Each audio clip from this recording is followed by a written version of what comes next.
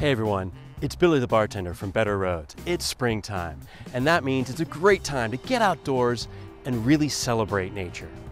And what a better way to do that than with non-alcoholic gin cocktails.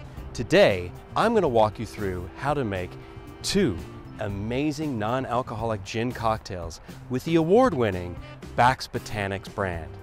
If you like bold botanical flavors with a crisp finish, you're gonna love the Bax Botanics Verbena Spirit. And if you love brands that really take nature seriously, I mean all the way from the production process of sourcing the right organic, fair trade ingredients through to packaging, you're gonna love the Bax brand. All right, with that, let's get back to the bar and make those cocktails.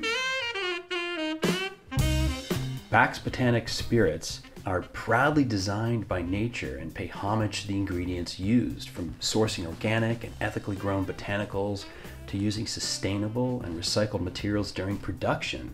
Everything is designed by nature with the idea of inspiring a connection with the natural world. So much so that the design of the label, get this, is a microscopic image of a plant. All right, today I'm going to walk you through how to make 2 tasty non-alcoholic cocktails that are perfect for the springtime. Today we are featuring the non-alcoholic Bax Botanic Verbena Spirit, which is perfect for these cocktails because the Verbena Spirit is rich in botanicals but has a nice crisp finish.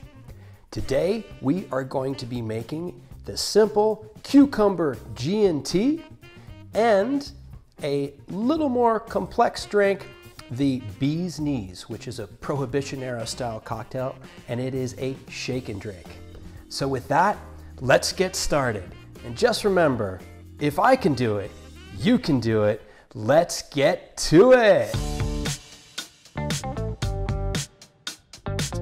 Here's what you need. Bax Botanics non-alcoholic Verbena Spirit, 2 to 3 ounces, Collins glass with ice, tonic, half a lime, cucumber slice, simple lime rind garnish.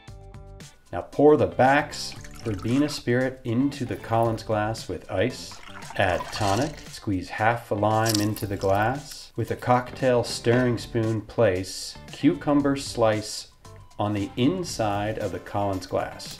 Now you can do this before you add the ice too, whatever works for you. Just add the lime rind garnish, stir in the glass, and enjoy your Cucumber G&T. All right, here's what you need. Bax Botanics non-alcoholic Verbena Spirit, 2 to 3 ounces, a Coupe cocktail glass, a shaker, a whole lemon cut in half, ice, 1/4 ounce of honey, and for the Flying Bee lemon garnish, you're gonna need a lemon rind, 2 dried cherries, and a cocktail stir stick. Okay, so the first thing we're gonna do is we're gonna make our Flying Bee lemon garnish.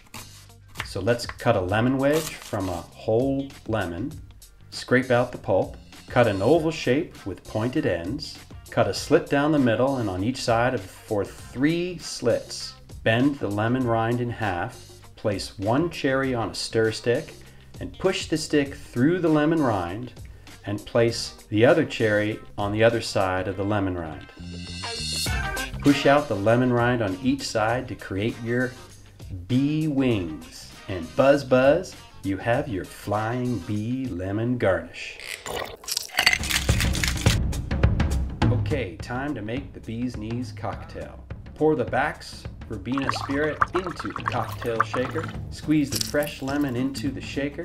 Add the ice. Pour in the honey. Now shake it. Shake it, shake it, shake it, shake it. Strain into a Coupe cocktail glass. Add your Flying Bee garnish and enjoy.